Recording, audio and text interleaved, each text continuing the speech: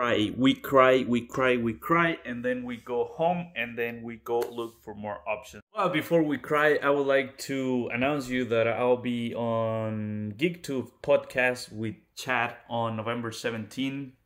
Here's the banner. It'll be pretty fun.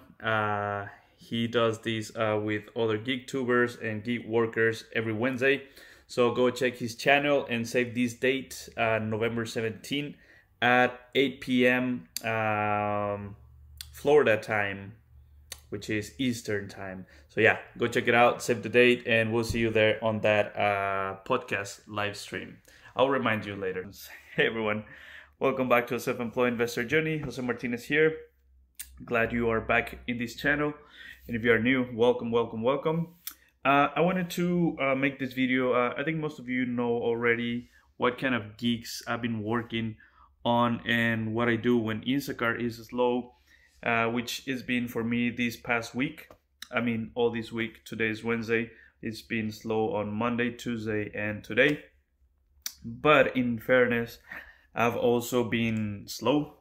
I think I'm really exhausted. I haven't taken any days off since August 6th. That was my brother's birthday. I actually took a day off when I was packing all my stuff when I moved from Atlanta to Texas. But I haven't taken any day off since then. So I'm really exhausted. Today I did work a few hours only. I think I made like $50 maybe. But tomorrow I'm traveling to Atlanta. I'm gonna take this weekend off. So to the topic of the video. On Tuesday, the day was super slow, and I started driving Lyft, and I got a very nice trip in the morning. It was like 1 hour and 15 minutes. So after that trip, I had to came back empty. I was still looking for Instacart orders. I just got one for $26, and then I made an Amazon blog for $90. Which saved the day. So the concept of multi-apping is something that you have to consider if you want to do this gig economy full time, because not every day we're gonna have big orders on Instacart, like the one that I missed today. For some reason I didn't swipe on that. I swear I saw a bigger one, but no, and I missed that 67. And I just made like, I don't know, $20 today, 25, something like that on Instacart. And then I made a $30 block on Amazon.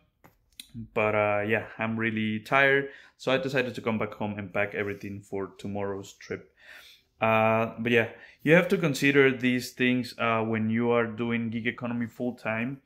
Do not depend on just one app, and you have to do your own homework. What are the apps that work on your area? It can be, if you don't like rideshare like Lyft or Uber, then you need to find some other apps or some other source of income to get to your goals. Like yesterday, I did get to my goal, which is just over $200.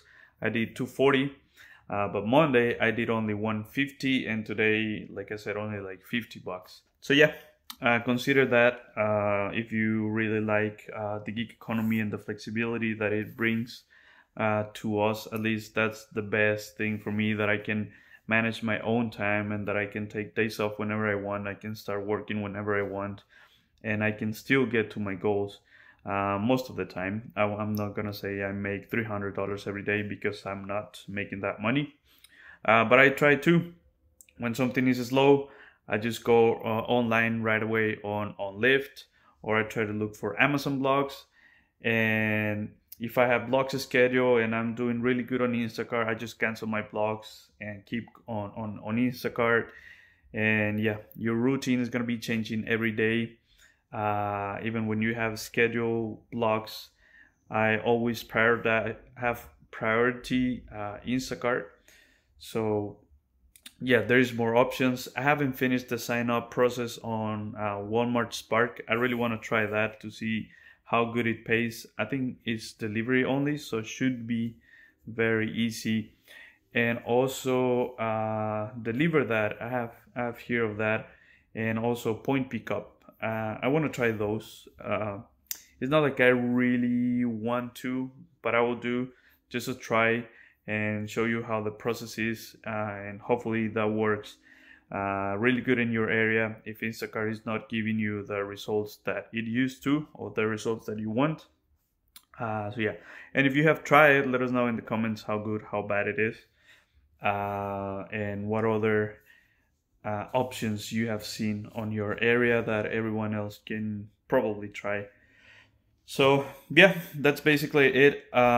What I do when Instacart is slow, I jump into Lyft and I keep looking for blogs on Amazon, and at the same time I still keep Instacart online. So when I see a notification of a good batch, I go and I shop.